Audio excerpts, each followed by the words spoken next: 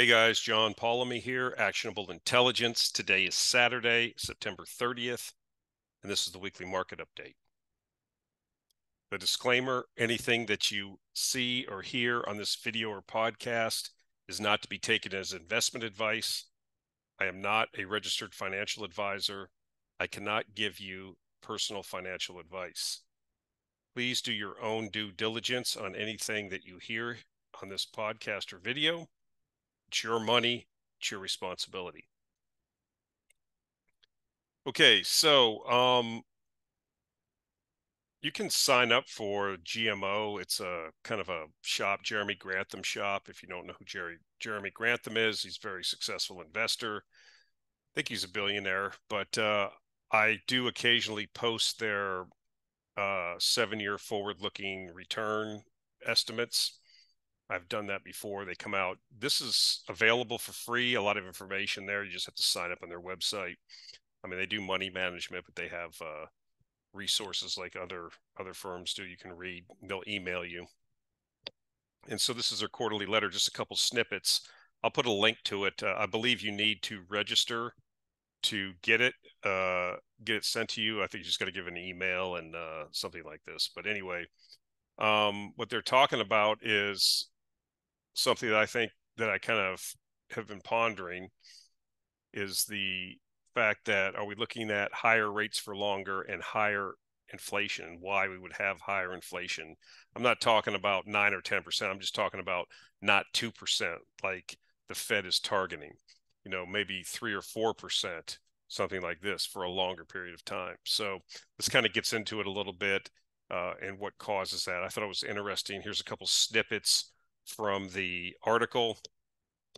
It says, today, there are a few key issues that will make this cycle different, notably the sharp increase in interest rates, the likely persistence of inflation, and a corporate tax change in the U.S.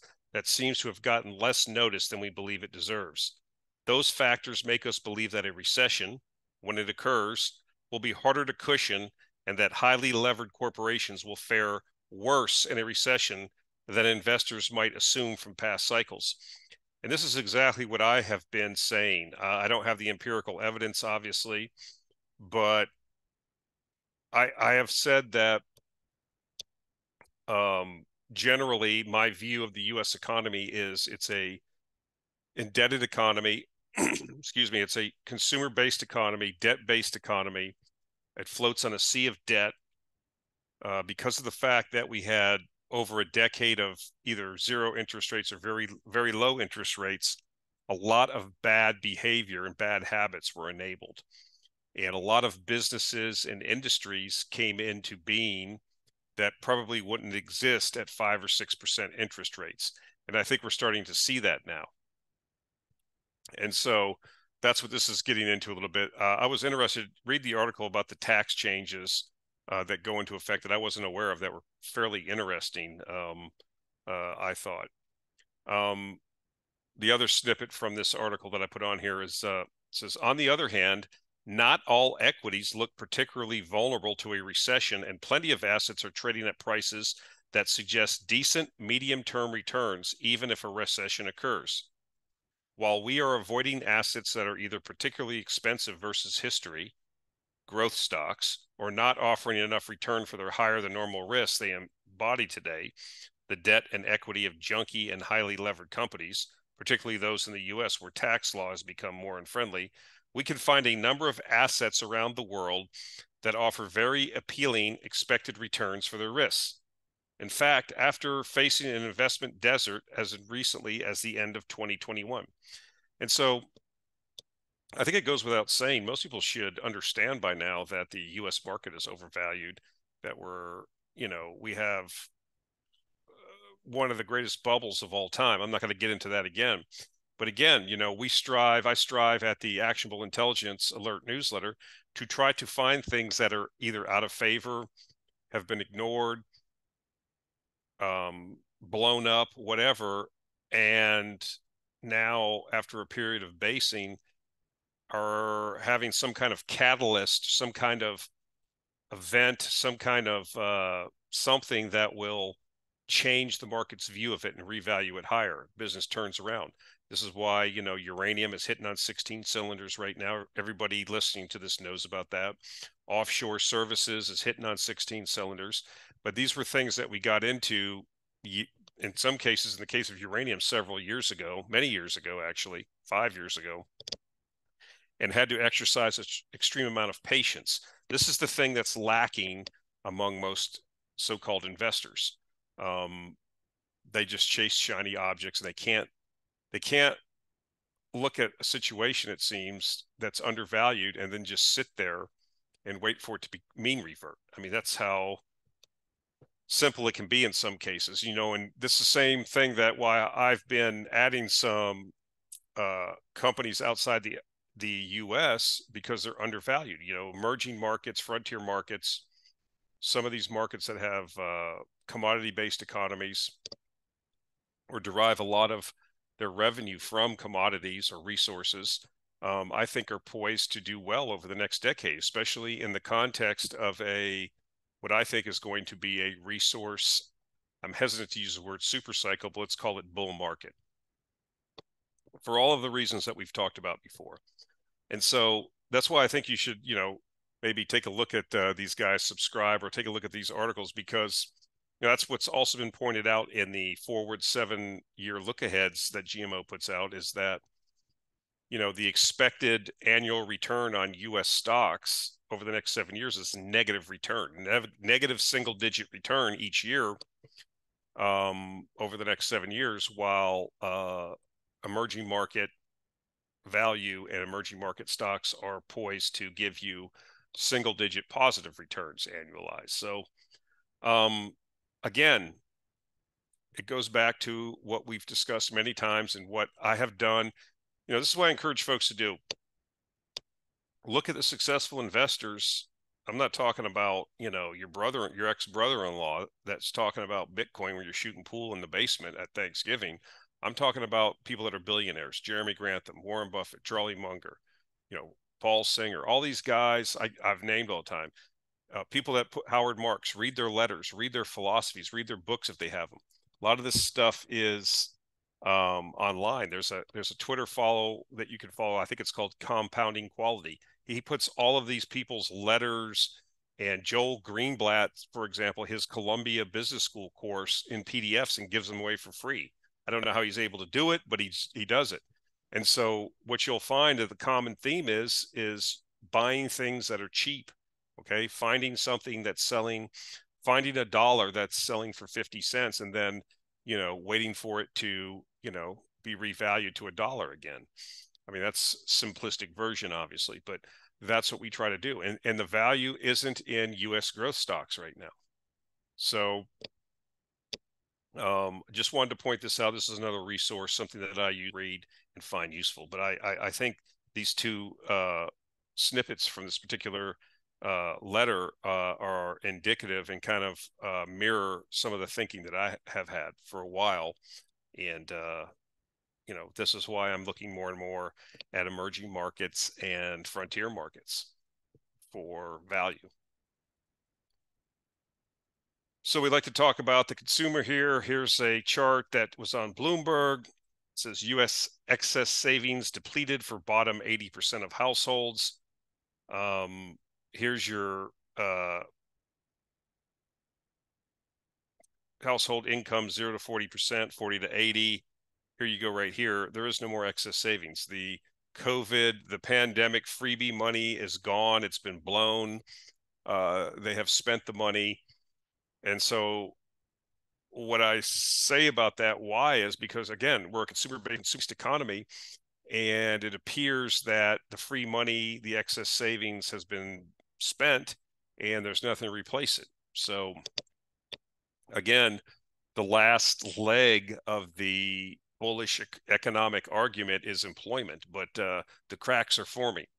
And so I am still holding to my view that I think that we will have, I don't get into soft lands. We're going to have a hard landing, whatever that means. We're going to have a severe recession.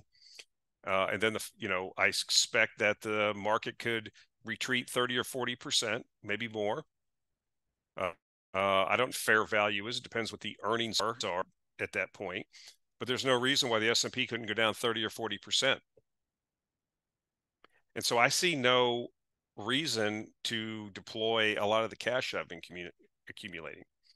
Yes, does that mean I'm selling all my stocks? No. I mean, my recession call has been a little bit wrong.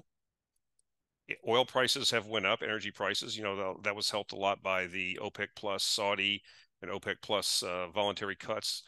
I'm going to stay bullish on oil as long as the cuts stay in place through the end of the year. Then we'll reassess. But that's another burden on consumers, along with the initiation of student loan payments, along with the lack of savings now has dissipated. So, we know that credit card debt is at an all-time high. We know that delinquencies at an all-time high. So the consumer is going to be stressed. And if we do start seeing layoffs, if we do start seeing employment crack, then we are going to rapidly descend into a recession, in my view. Parts of the economy are already in a recession. And so that's my view. And I think that's going to lead to something happening, something breaking. And, that corporate debt market is one thing I'm looking at. High yield debt, junk debt. Will it be able to hold up? An argument's been made these companies refinanced when rates were low, so it won't be a problem. We'll see. We'll see what happens. Talking about oil, I mean, this goes back to 2014. So the danger when I put these charts up isn't like I'm trying to make a point. I'm just reporting the news. I'm not people that know more than me, people that are in the oil market, that could say, well, this isn't a big deal because this happened back in 2015. So what it happens, it's not that big of a deal, or it could be a big deal. But I guess, you need a minimum stockpile, I think, at this storage in Cushing just to keep the pipelines viable. You can't drain tanks to zero. I don't think that's viable. So I don't know what this means exactly, if it just reverses or what. But when you say minimum operating level, if you drop below that, what does that mean? So something to keep in mind. What I'm trying to get to the point of is that,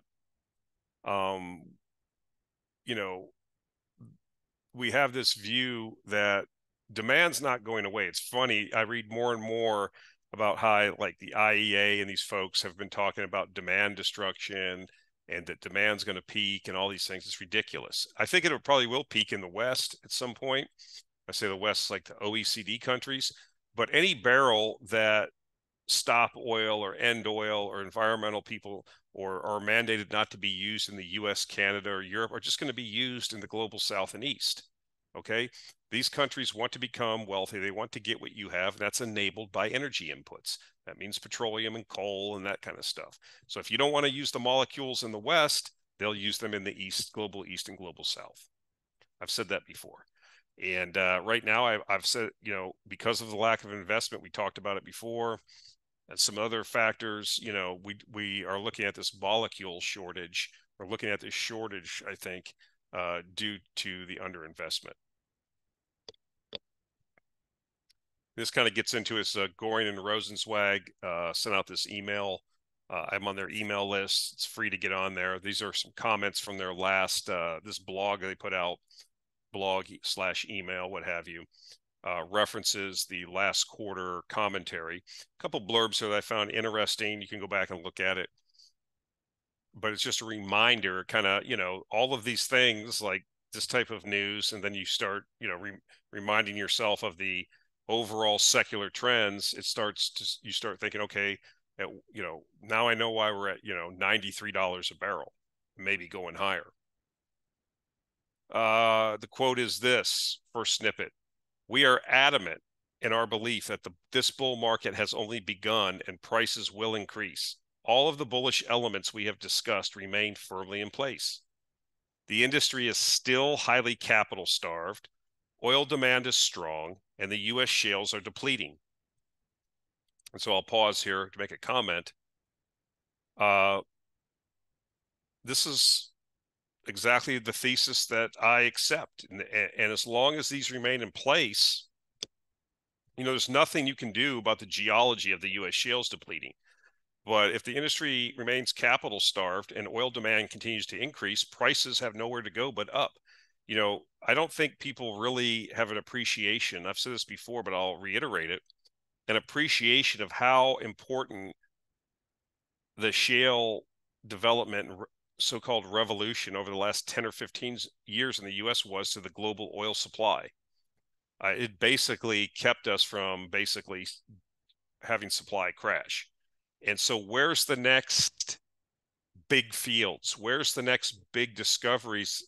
Because as shale rolls over, it's not going to go to zero tomorrow or next year, but as fields peak, they go into decline and they go into irreversible decline. And so then, you're on the Red Queen's race. And so just to replace the production that's depleting, you need to do that.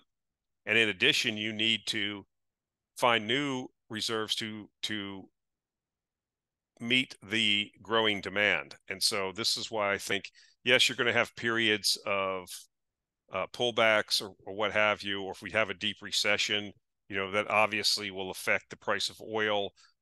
Anything can happen when speculators get on one side of the boat or the other. Excuse me. But I think ultimately, over the decade, as I've said before, your chart goes from the lower left to the upper right. Continuing on from the blog. Despite headlines to the contrary, the oil market remained extremely tight over the last 12 months. Governments effectively hindered the bullish price signal by liquidating vast quantities from their strategic reserves. This is unlikely to continue, clearing the way for prices to increase. Yeah, that was a one-trick pony, unlikely to be repeated. Continuing on, the oil market will be driven higher by lackluster supply caused by years of underinvestment. This is the key in my view. I'm pausing again. Years of underinvestment. So you're not going to fix it in 1 year or something like that. It's going to take multiple years of above average investment. And what we're starting to see, I think, just at the margin, is we're spending a lot of money, but we're not getting a lot of bang for our buck. We're having to go into deeper water. We're having to go into more adverse conditions, more geologically complex. And that makes sense, right? More complex areas that cost more money and have more risk, because you're obviously, when you're developing energy resources or any resource, you're going to grab the low-hanging fruit that's the cheapest and easiest to get. You don't go get the hard stuff. The 20, 30, 40, 50, $60 oil is gone. And so, I'm not saying every deposit that can be exploited at $60 a barrel. You get my point. And so you don't run out of oil, you just run out of cheap oil. And so assets that are long-lived assets with fixed costs that have long reserve lives, ding, ding, ding, i.e. the oil sands, become particularly valuable as almost like annuities in this type of environment. Now, they're not going to be 10 baggers, but I think they'll give you above average returns over the duration of that time period, because they've made all their billions of dollars of investments. The things are up and running. And so they can harvest those additional costs, and they have a fixed cost profile. You know what it costs to process a ton of bitumen or whatever of oil sands at, CNQ or Suncor. And so I think those are valuable properties, valuable in this context. Yes, everybody wants to I know everybody wants to get the Canadian Junior that trades on the Vancouver Exchange for 25 cents a share. That's going to go to $4 or $5. I get that. It's going to go from, 250 BOE to 10,000 BOE in a couple of years and, become a millionaire. And that's possible, but that's getting less and less possible. Let's put it that way. Continuing on, the oil market will be driven higher by lackluster. Oh, I've already went through this. This says demand. Demand, meanwhile, will enjoy a persistent tailwind and continue to consistently surprise to the upside. In our following letter, we will write extensively on global commodity demand. So this kind of is like a quick summary. Again, I fully encourage folks to read these Goring and Rosenzweig quarterly commentaries. Are just packed full of information that will give you a education on supply and demand in these resource markets. This is one of my core, information sources. And the evidence is overwhelming, not just in energy, but across the board in resources. I mean, look what's happening with uranium on a daily basis. I mean, we're like at $72 or $73 a pound now. Okay, so it's happening, and you're seeing, if you've been watching, you're seeing what has happened to the stocks. You can see the leverage, the how they're leveraged to the price. Now, are things overbought? Do they overshoot? You can make that argument, but I'm just saying you can see what the possibilities are. So it's not just in oil and gas; it's across the commodity sector. Whether we talk about copper, anything you want to talk about basically is suffering from the same type of underinvestment. One of the tools I use, people ask me, well, how do you find the ideas that you get? And so one of the things I do is they have a tool in Google. You can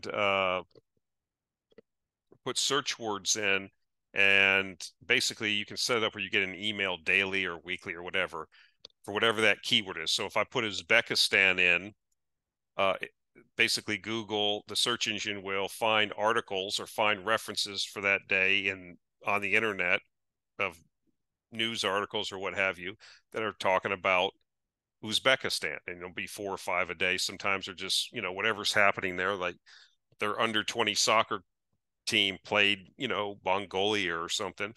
And that's what it'll be about. But sometimes it's about something important in the economy. And you could set that up for anything. And so one of the keywords that I put in there is uninvestable. And so Google search engine, and I don't get a response on this every day, maybe once every few weeks. Somebody will make a comment, somebody in the media or an investor is getting, say, well, such and such is uninvestable. And so what's been popping up, and that will cue me. Why do I do that? Because I'm trying to identify things that, if there's a trend where there's a consensus around something being uninvestable, I like to go dumpster dive and look for things that are beaten down, nobody wants, undervalued, what have you. And this gets me thinking. And so when I consistently am seeing is China coming up on this, and I find it interesting. I was listening to one of my favorite commentators. I really enjoy how he thinks. Every time I get a chance to listen to him or read anything he writes, I'm really interested. It's Louis Vincent Gove. You've heard me mention him before. Gove Capital or Research, and a guy that he's from France, I think. He lived in Canada for a while. He's lived in Hong Kong or China and worked there for like 25 years. So I find it interesting. You listen to other so-called China experts, people that don't even live there. And, you take a guy like Kyle Bass. Kyle Bass is a very wealthy guy, very smart guy, successful investor, but he's been beating the China bear drum for, 15 years that I've been listening to him. I can remember when I first got my first iPad, probably, and that was like, 2008 or something like that. I mean, it never ends. And so, not to bash on Kyle Bass, I'm just saying that some of these people are like perma bears on it. And so I've always come at things, and it took me a while to learn this, that it's never as bad as it seems, and it's never as good as it seems. And so what Louis Vincent Gavi said is, hey, look, when people talk about China, they're always at an extreme. They're either saying China's hitting on 16 cylinders, it's going to take over the world, blah, blah, blah, or China's going to collapse. And it's not normally like that.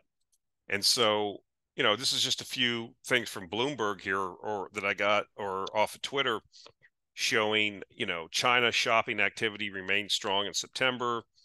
Because, we're being told that China sucks. China's going to collapse demographically. China, blah, blah, blah. We're going to go to war with China. China's behind, all these different things. China's not recovering from COVID and, whatever. And I think I don't like that consensus. It very well could be true. But what I've seen is China uninvestable, or is China so maligned that it's a contrarian type situation? Now, I'm content to play in my other emerging market sandbox, as I mentioned earlier. But, you're seeing here, things, at least from this data that we're showing here, is it's not collapsing. Yes. Is there a real estate problem there? Yeah. We had, but does that mean, we had a real estate crash here too? We had the great financial crisis. And do I think that it's almost, you're never going to really know unless you're there, unless you're Chinese and you're really there, and you probably still wouldn't know the full story. But again, what are the probabilities? What's really going on? And, I admit that I was wrong about China after the pandemic. I thought there would be a bigger liftoff of the economy. There wasn't. But does that mean it's uninvestable? Does that mean the place sucks? Does that mean, it's collapsing? That's probably not true either. So the question you have to ask yourself is the narrative that's put forward, is it worse than what's really going on? And does that give you an arbitrage type play where you have undervaluation, that the narrative is more negative than what's really happening, and prices are have been beaten down past the point that they should have been, so to reflect what's actually true? Now, it may be too complicated, but what I'm telling you is this is what's popping up on my radar. Again, we have the Pentagon talking about having a war in 2025, and I'm not advocating investing in China. I'm just pointing out how my thinking is going and what's popping up on my radar. Is it worth taking a flyer? Maybe.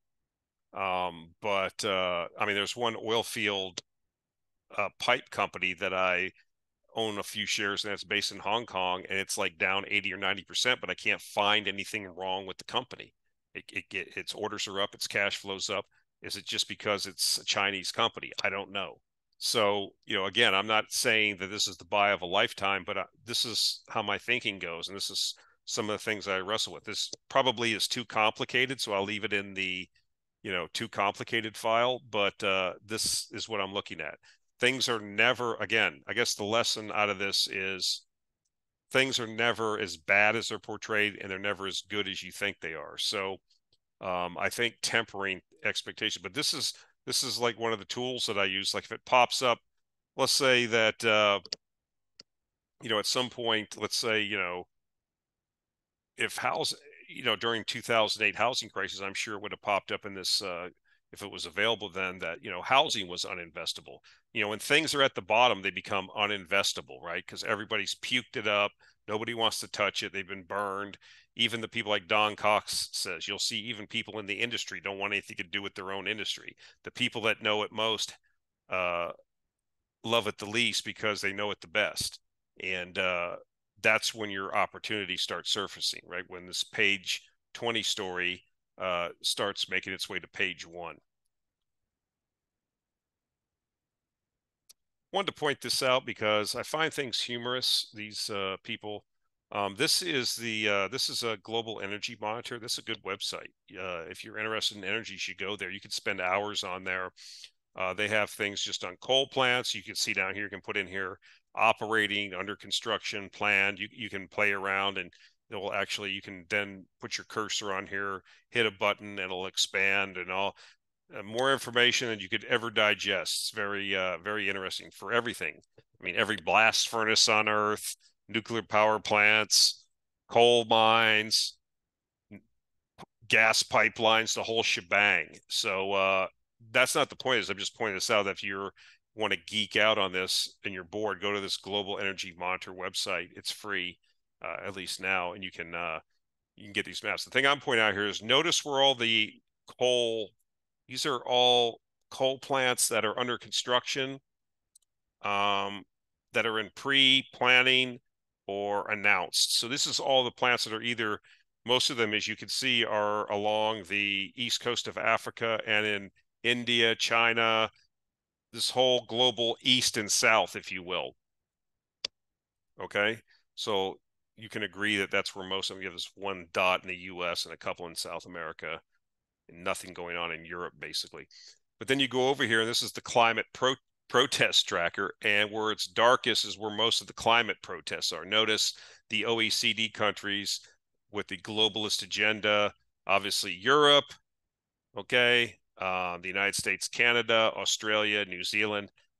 India, I was actually shocked here, but look where most of the coal plants are. There's no protests. Where are the protests?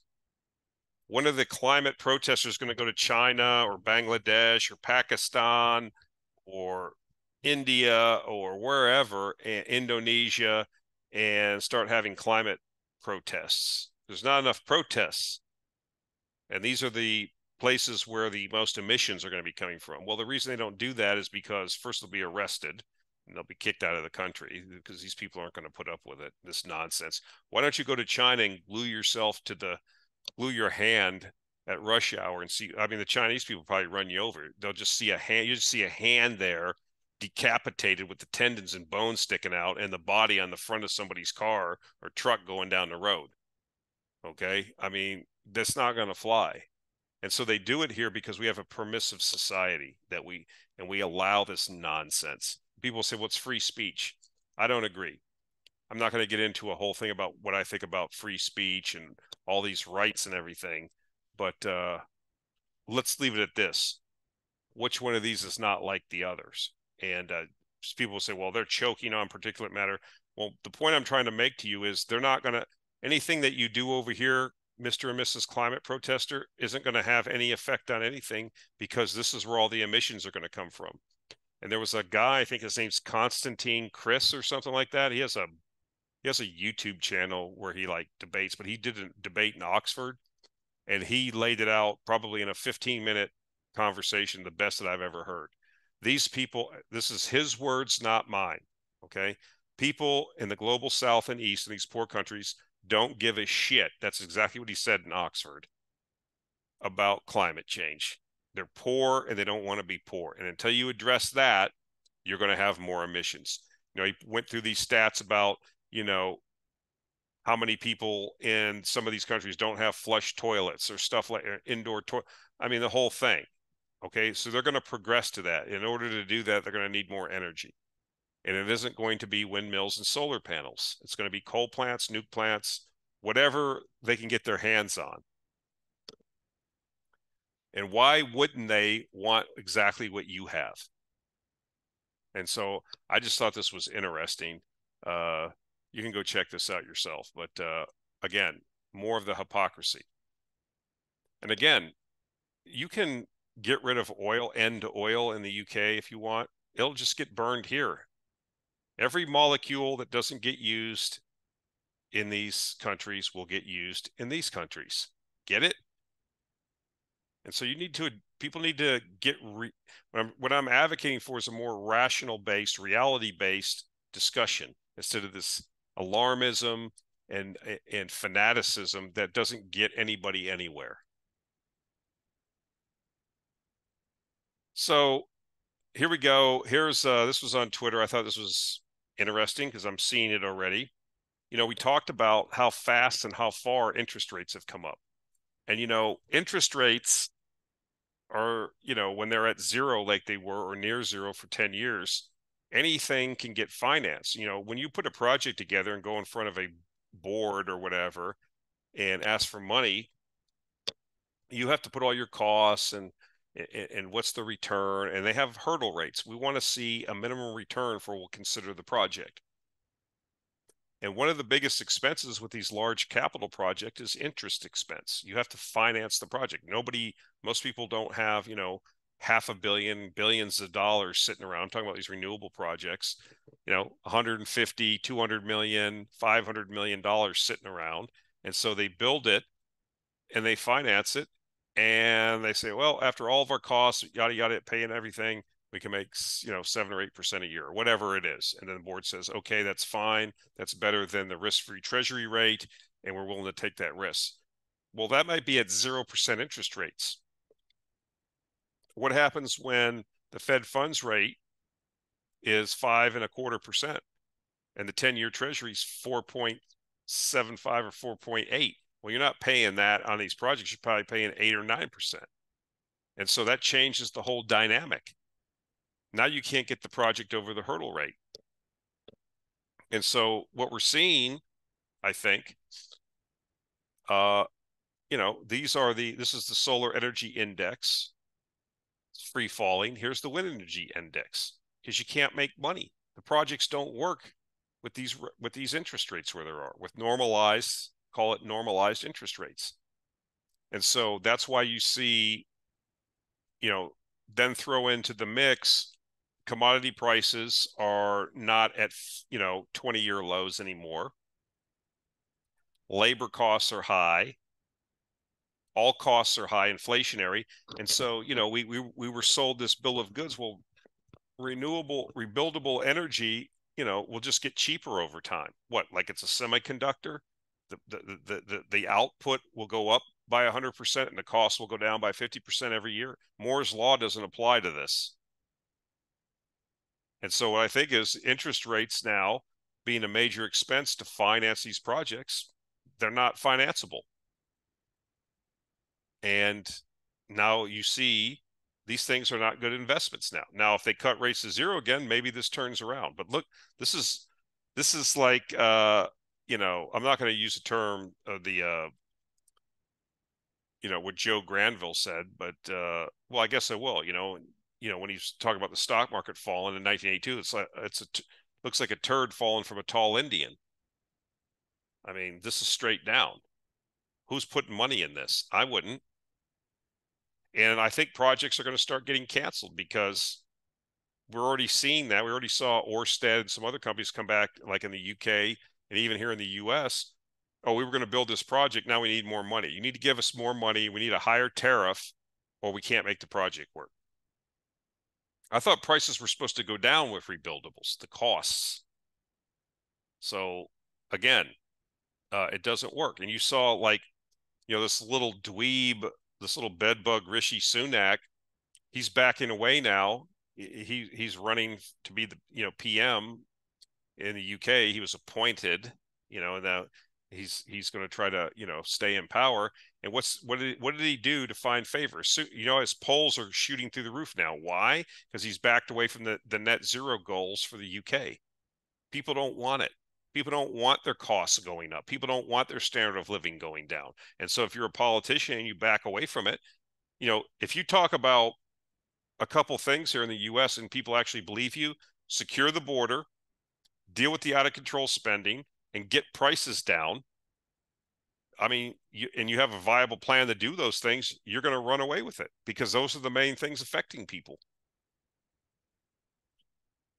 And so that's going to translate back to this. And so we'll see how it goes. I don't think the globalists, international globalists, are going to back away from this. They'll probably clam up for a while, but they're going to need more money to make this work now. And I wouldn't put money into this if I were you right now. This is interesting. It says Poland signs engineering contract with Westinghouse and Bechtel for first nuclear power plant. Country's first station to have 3 AP1000 units on Baltic coast. This is interesting. Poland has an opportunity, I think here, to leapfrog Germany. Poland and Germany have a very tenuous relationship long term. Let's leave it at that. And Poland, I think, is not going to be shy. If the Germans want to deindustrialize because they have the highest energy costs in the EU, Poland's happy to burn coal and build nuclear power plants and take that manufacturing prowess away from, or over time become wealthier while Germany and the rest of the EU becomes less wealthy. And I'm not saying that's their main impetus to this, but I think people recognize that. I recognize it. It's something to watch. If your cost structure is lower than your neighbor, guess where capital's going to flow, where it's treated best, where costs are the cheapest and where the margins are the highest. And energy being an input, Poland has a desire, I think, to become a manufacturing powerhouse. And don't think for a minute that Germans won't move operations into there. I mean, this is like, how do you, this is like the biggest, I don't know, self-destruction mode thing I've ever seen. You turn off your nuclear power plants. Okay, not because they don't run right, not because you don't manage them correctly. They're some of the most well-built, well-run machines in the world. People acknowledge this in Germany, these nuclear power plants. Shut them off. and then listen to the United States get you involved in a land war with Russia, who you should be allied with. So I've went through this before. Taking in the Russian cheap raw materials, cheap energy and raw materials with access, as China is trying to build transportation links so they can pull all of, have this trade go across that Eurasian continent, and you allow the U.S. to blow up your energy source, your cheap energy source. What did you get out of it? You didn't even get a T-shirt. You just have Annalita Bare Bones and Robert, Hardbeck. I know those aren't their names. These people aggravate me. And they're not even a majority. They finagled themselves into power, these positions of power, and they're destroying the country. And so Poland's thinking, well, this might be an opportunity. They maybe not recognize it. Maybe they do recognize it. And they can say, well, we're going to, it's like the difference between California and, Texas or New York and Florida. That's why you have mass exodus out of those states, because they suck. You go to some place where you're treated better. Capital goes where it's treated best or where the margins are highest for business. That makes sense, doesn't it? And this is a similar type situation in my view. Something that needs to be looked at. There's always, they get gas. Poland just commissioned a gas right after the Nord Stream was blown up by the United States and its proxies, which is an act of war, by the way. It wasn't 5 Ukrainian nitwits on a rented sailboat. If you believe that, I can't help you. You're not going to make it. It was the United States and some of its other allies. May have even been Germans involved, which is treason. But we'll probably really never know. Maybe 50 years down the road, I don't know. But in the meantime, the Poles commissioned a gas pipeline from Norway. It's in service. And so if you have a competitive advantage, why not take advantage? Why not push the pedal to the floor? So it always pays to look at these things from just, what some commentator on CNN for 30 seconds say, and think it through yourself. I'm going to get into the political part of this now. Those of you that do not like my political views, those of you who are living in fantasy land, and those of you that are stupid should turn off the video now. I think that the United States is in terminal decline. I think I've titled this slide, "We are living in the age of disorder." I am shocked. Maybe it has always been this way, but I have been shocked over the last year, 18 months, of the amount of just wanton violence, disrespect, chaos, and flat out barbarism that I am seeing on TikTok, YouTube, what have you.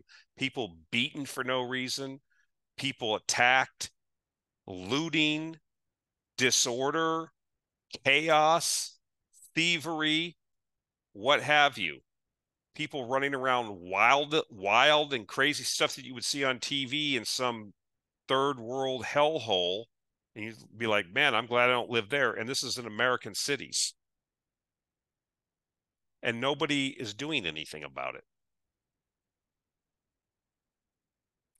If you live in not in that area, you're like, well, I'm glad I don't live there. What about the people that live there?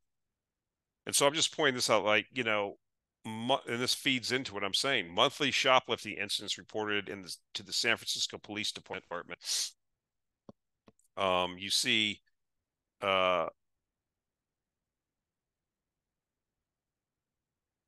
this was a new way that they start reporting. This goes back, but you see the increase over time, and I think this only goes to like last 2 years ago. Okay, and they don't even report them anymore. And so consequently, what's happening? I mean, we have a huge spikes in shoplifting. No, said the store manager, the store was simply using a new reporting system implemented by the police that allows retailers to report crime incidents over the phone. Oh, so we don't have an issue, right? Or do we? Oops, Target says it will close 9 stores in major cities across 4 states because of theft and organized crime. I remember when I was a kid, I don't remember what I stole. Maybe I was about 5 or 6, or maybe a little bit older, 7 or 8. I think I stole a pack of gum. And I think when we went, it was at Eckerd's drugstore in Florida. And so we went out to the car. It was with my mother and my brother. And my brother and I were in the back seat, and I think I was divvying up the gum with him. My mother's like, "Where'd you get that gum?" And then, when you're a little kid, you freeze. You start trying to think of a lie or an excuse. She said, "Did you steal that gum from the Eckards?" Yeah. And so, I mean, it was like late. It was like 7:30 at night or something after people had been picked up from school or babysitters or whatever. Or she's coming home from work. I don't remember. So it's like, get out of the car, let's go. We go back into the store. This is over a pack of gum in like 1978 or something. I mean, how much did it cost back then? 10 cents? Who cares, right? But this is how it used to be. And so my mom brings me back in there and she says, tells somebody there, get the store manager. So the store manager comes and my mom's like, got me by the nape of the neck. And she's like, tell this guy what you did. And I had the gum. It was like half eaten. Like some pieces were missing out of the pack. And I was like, I stole this gun. Of course, you start bawling and stuff. The guy goes, well, you shouldn't steal, and I'm not going to do anything this time. But if it happens again, we're going to call the police. You go to jail, yada yada yada. Don't do that. So, I mean, I didn't even. That's called home training. Here we have, you know, used to get prosecuted for stuff like that. Okay, we had order, we had rules, because if we don't have rules and authority, okay, then we have barbarism. That's what we're descending into. Okay. And Target is one of these big social justice. They have a page. You can go on their corporate website. I did it. I don't know if I put it on here. I might have put a slide on here. I don't remember. I think I have the link. I'll put it. But they've given millions of dollars to social justice. So they agree with this stuff. And then when the consequences hit home, we're going to close the stores because of theft and organized crime.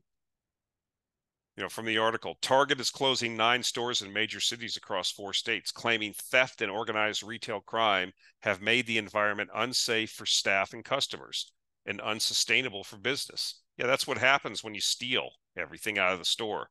It's unsustainable to stay in business. The big box chain is part of a wave of retailers, both large and small, that say they're struggling to contain store crimes that have hurt their bottom lines. Many have closed stores or made changes to merchandise and layouts. Yeah, everything's locked up behind these plexiglass. So you want to get a tube of toothpaste, you got to get some underpaid, overworked, surly worker to come over there and unlock the thing so you can grab a thing of toothpaste. Because, if they don't do it like that, the people come in and steal because there's no rules. Somehow,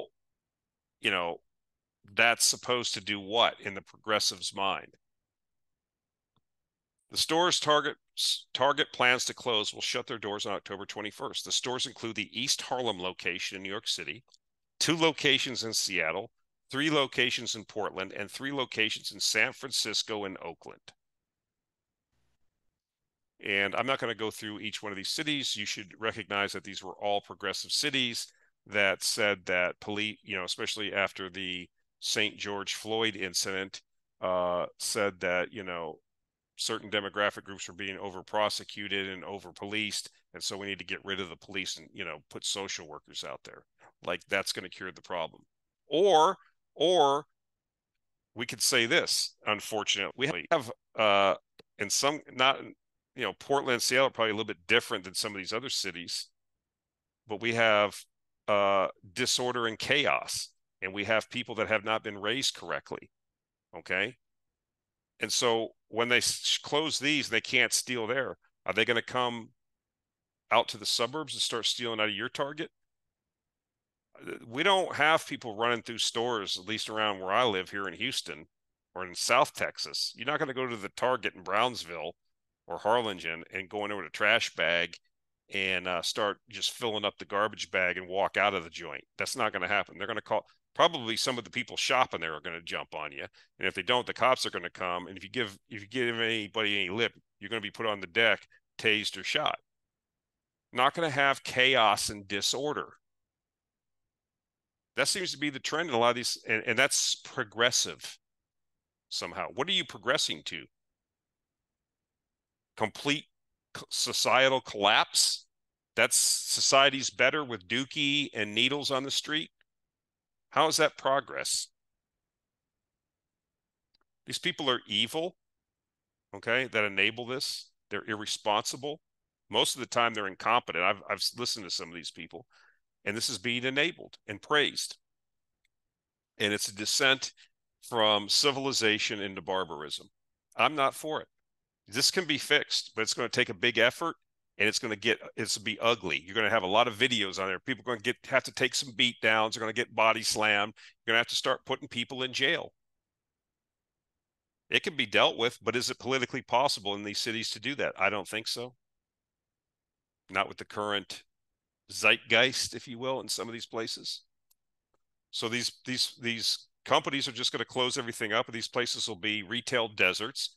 And then these jerks are going to come into other neighborhoods because they think that they can just do that anywhere, and they're going to find out that they can't. It's not going to happen. So then you're going to have, problems. And, I don't know how this resolves. As I've said before, societal collapse, civilizational collapse is probably in our future. That's why I don't think the United States will exist as a political entity, not just because of this, because of our debt, because of the stupidity of, we just have, basically two groups of people with two different ways that they think philosophies on how people should live. And so I don't see how you can keep a union like that. Or you descend into you're going to have, economically, you're going to be like, if you want to know what your future is, look at how people live in Argentina and Turkey. Yeah, the society trundles along, stumble bums its way forward, but there's no prospects. There's inflation, there's regulation. Yeah, it's a mess. It's very hard to, have a middle class life, have any kind of life, and things are kind of dingy. And if you're super wealthy, you're doing fine, and everybody else can suck on it. That's the future for most people in the U.S. You get to be a serf in crime-ridden areas where, and people that have wealth and privilege, they'll live in gated communities with armed guards, and you won't have any access to that, and you won't mingle with them. And this has to be stopped. There has to be law and order. There has to be rules. They have to be followed in order to have a civilization, or you're just going to have barbarism. If you tell people that have been raised for a couple generations with no fathers in the home, and just, all kinds of pathologies being exposed to, that you can take up to $900 or $1,000 worth of merchandise and we won't prosecute you. What do you think they're going to do? And so they can't stay in business. They're not running a Goodwill center over there. And so they shut it down. And so the other people, the majority of people that are law abiding, they suffer. And so then the delinquents figure, well, okay, they're like a virus or an amoeba, right? They just go to the next area and then, try to infect it. But then you run out of the progressive area into an area that doesn't go along with that. And then you find yourself, getting smacked upside the head with a billy club or getting tased. And, then you have a big thing on the side of your head and a mugshot. Well, they didn't do this to me in San Francisco. Well, you're not in San Francisco anymore. We don't play that out here. So it'll be interesting to see what happens. I don't see how anybody can look at this and say, I want this in my neighborhood. Do I want Gavin Newsom as my president when he presides over this nonsense? Because this is the future. They say what happens in California, it happens there first, then it happens, and they're the progressive that set the tone for the rest of the country. Is this what you want? Is this how you want to live? When you're trying to go get a tube of toothpaste and you have to find some surly underpaid clerk to come over and unlock it. So so it takes, 46 minutes to go there and get a tube of toothpaste because you got to unlock everything and I mean, come on. Anybody look at this? Do you think this is normal?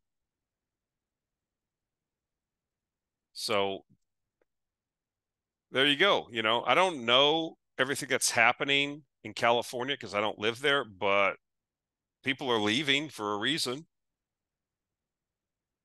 Costs too much to live there. It's overcrowded. It's overregulated. It sucks. And it's not helping it when they have all of this progressivism, rampant, out of control, open drug markets, illegal, unfettered immigration from the third world, thievery, chaos. I mean, who in their right mind wants to live in that? It's funny watching the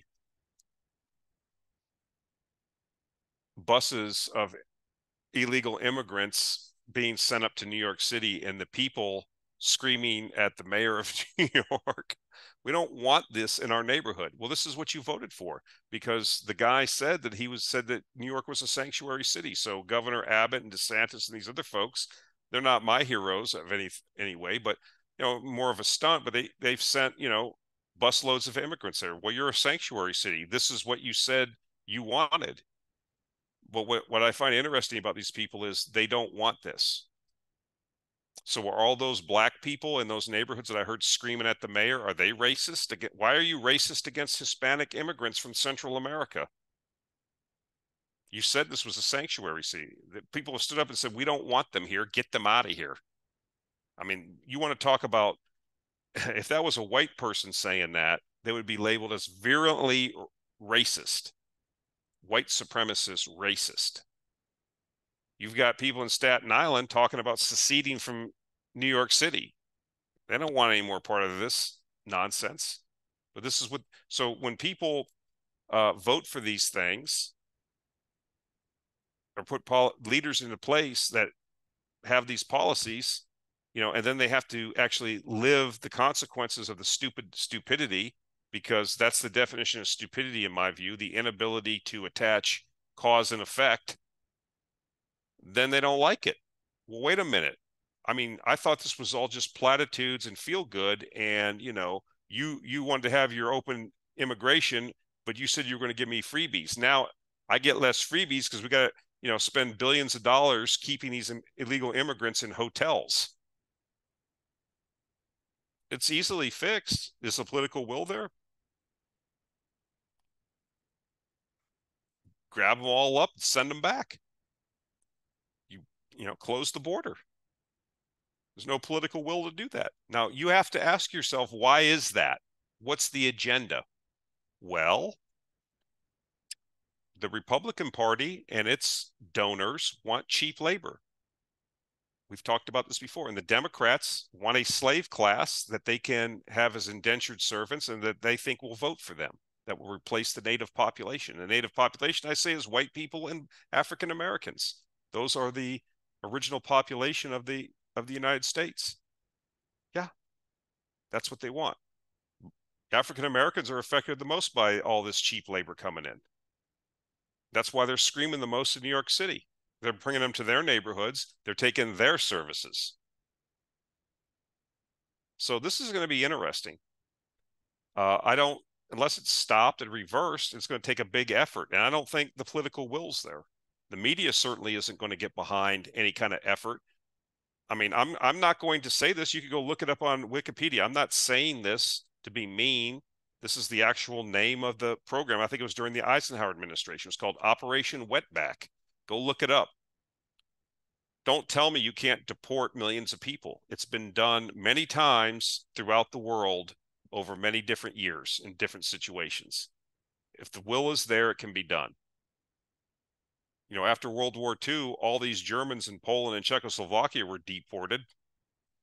When India and Pakistan got their independence from Great Britain, there were expulsions of Muslims from India and Hindus from Pakistan in the millions. You can go through, there's many examples. It wasn't really, in either case, very fun for the people that got expelled. And I don't blame the immigrants. If I was living in I've worked in Central America, I see how a lot of the people live and struggle. And if I had the opportunity to come here and I heard that the border was open, because my cousins tell me Come to Estados Unidos. The border's open. No one's going to stop you. Even if you get caught, they just put you on give you a bus ticket to Denver or Chicago or New York, and you can get a job. Why wouldn't I try it? Why wouldn't I do it? But if I'm told the border's closed, if they catch you, they take your picture, they fingerprint you, and they throw your ass back across the border or send you back where you came from. They have planes in Harlingen at the Harlingen airport. I don't know if they're still there, but during the Trump administration and the Obama administration, there are 737s that are completely white. And what they do is they used to catch the people and fly them back. They had a big, in Raymondville, which is right north of Harlingen, they had a big compound where they used to hold all these people. The economy around that area was booming just because of the detention center and all the jobs it produced. That's closed now. Why is that closed? Well, they have this administration has no intention of, enforcing and stopping the border. There was you can go on Twitter, and Elon Musk went down there on Twitter. He had like a 20-minute thing yesterday. He was at the border talking to people, doing investigative journalism, talking with the sheriffs, talking with the politicians, talking with the congressmen from that area. This is totally out of control, and no one's in Washington's doing anything. It's funny, they had the Texas National Guard down there, and they were trying to put barbed wire up, and the Border Patrol came and cut the barbed wire fence and let all the immigrants in to the country. You have to ask yourself, we have laws in place that say that we should be stopping that. Why aren't those laws being enforced? Why isn't this administration doing that? Who's benefiting from not doing that? Why are they not enforcing the laws? Ask yourself that. Millions of people are coming here. You can't, the same thing's happening in Europe. From, you may or may not seen the videos.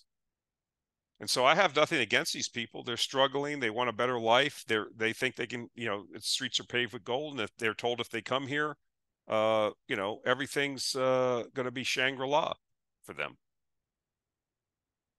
Well, we'll see how that works out. But I think you should ask yourself, why are we not enforcing our laws? Why are we allowing this? Who's benefiting from that? I didn't know this, but well, I did know, but I didn't know the difference was this big. Californians pay the price for their politics. I labeled this, but they have these special blends of gasoline out in California because of the smog. And this is a chart. This isn't like the gas is $2.20 a gallon. This is the price of gas, how much above the national average it is. So gasoline in some areas of California is over $6 a gallon right now. This is another reason you can't live there. I mean, how much money do you have to make as an average salary to just live a middle-class lifestyle in California? And so this is the pump premium versus the U.S. average. So whatever you're paying, like here where I'm at here up here in Houston, $3.40 a gallon, add $2.06, that's $6.10 a gallon. I don't know. I wouldn't be driving around a big SUV or commuting 30 or 40 miles to work each way. I'll tell you that. Okay, guys, enough on that. That's it for this week. Again, things continue to rock and roll in the uranium market. I don't know if it's going to cool off. I think finally we've crossed the event horizon into the era of higher prices. Kind of like I was talking about before during the last bull market, where it would just steadily go up week after week after week. The spot price of uranium would go up. And as you well know, if you've been following this market, we're in a totally different environment now. Okay. Back then, we weren't in a supply deficit like we were now. We weren't in a situation, nobody was building any plants during the last, very few, if any, plants were being built. And so you didn't have demand pulling. You didn't have this push to get SMRs, another demand source, and you didn't have supply deficits. And we still got to $140 a pound when the Cigar Lake mine flooded. And now we have, again, I can't even keep up with all of the positive news that keeps coming out about uranium day after day after day. I mean, again, I tell you to follow John Quakes because he's real time. He's on vacation now, gallivanting around Europe. But I think he took a day off and gallivanting around Europe because there was so much news. He couldn't help himself. He had to, spend a day posting all this stuff. That's how fast and furious the good news is coming. I mean, there was a rumor that came out that had to be clarified that there was going to be no more Russian exports of uranium from the U.S. to the U.S. through St. Petersburg because of insurance stuff, and and that was like the markets. The point I'm trying to make, it ended up being not exactly accurate, but the market is so precarious that even a rumor like that got everybody's juices flowing. And so I don't know if this is going to lead to the blow off top. I do think that, again, what I've said before, I think before this cycle is over, and I don't know when it will end, I don't know how it will end. I do think it will end in a super spike, and we will exceed the previous highs, inflation adjusted highs from the last bull market.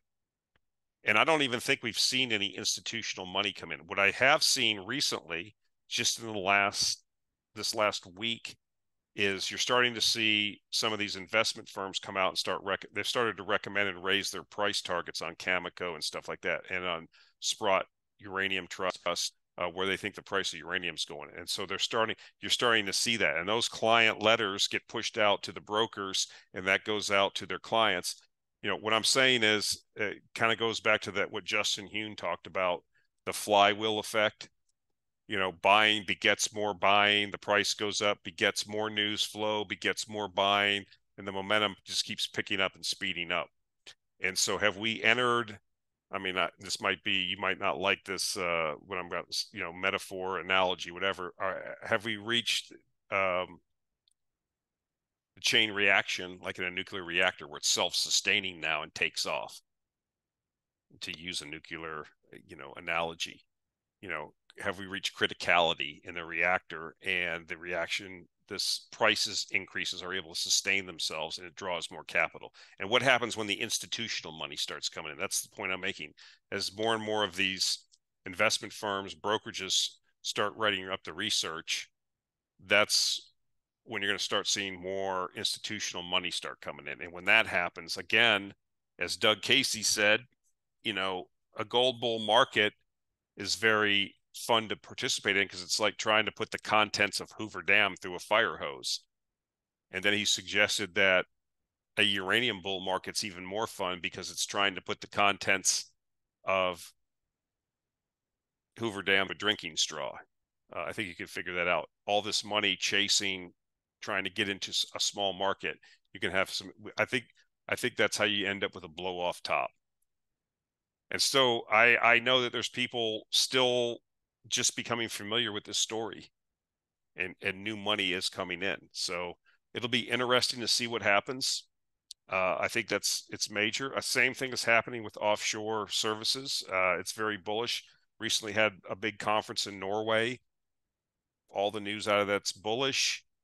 Fundamentals are bullish, and conference calls, management discussions are all bullish. And the previous thing that has short-circuited previous cycles, up cycles, the rates going up and then that causing people to build more rigs or boats, isn't going to happen, at least not in the foreseeable future. And so that means we go higher for longer with rates. And so that's beneficial. Again, that doesn't mean you just blindly go out and buy the stocks, because these things, the stocks with the news flow, especially in the juniors, if you go look at relative strength, I mean, they're way overbought. Okay.